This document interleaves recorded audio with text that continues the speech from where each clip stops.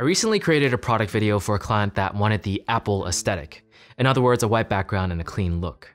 So in this video, I'm going to show you how I managed to achieve that look by talking about my recording setup for that video and a little bit about the editing. The setup is simple and I'll be linking every piece of equipment necessary down below.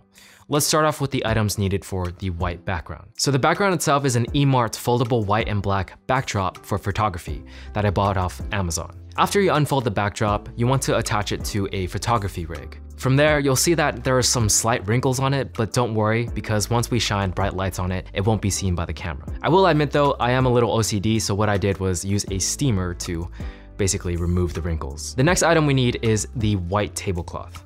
I used an iron to steam this white tablecloth to remove the wrinkles, but again, if there's enough light, I feel like the wrinkles won't be an issue. After placing the white tablecloth on the table, I moved the table as close to the white backdrop as possible. I tested different distances with the table and white backdrop and found that this was the best image in my opinion. From there, we need to add the lights. I personally used 4 different lights, although they might not all be necessary.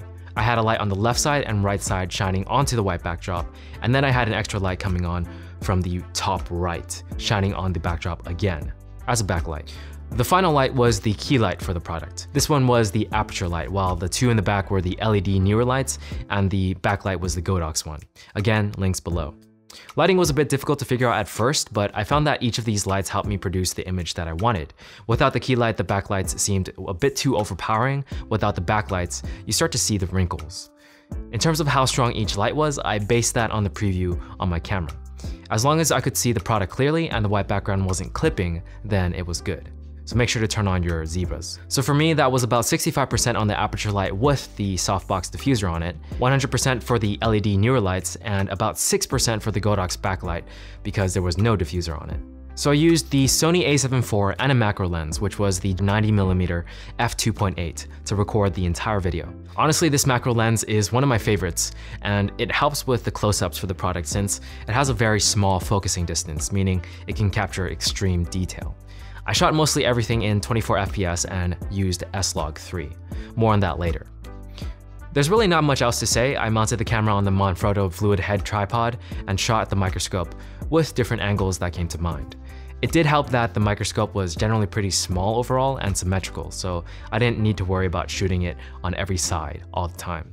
There was a storyboard to work off of to show its features, so that was the main focus. But however, one thing to note is that I had to record with a shutter speed of 1/40 instead of 1/50 because the microscope had a screen that would flicker sometimes. Okay, so after recording everything, I brought it all into Premiere Pro. Color correction is necessary since we shot in S-Log3. I used something called Phantomlets, which I'll link down below for the main correction, and then I just adjusted anything I needed to make it look the way I wanted.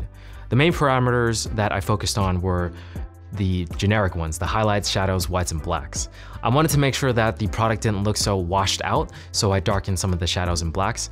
But other than that, it looked pretty good right after applying the light. From there, it was just about finding the best shot and cutting it together. In terms of text, I used what the client wanted and just applied some slight movement and fade in to it. And that's pretty much it on the editing side that was like slightly different. Most of what went into achieving the look was in the setup section.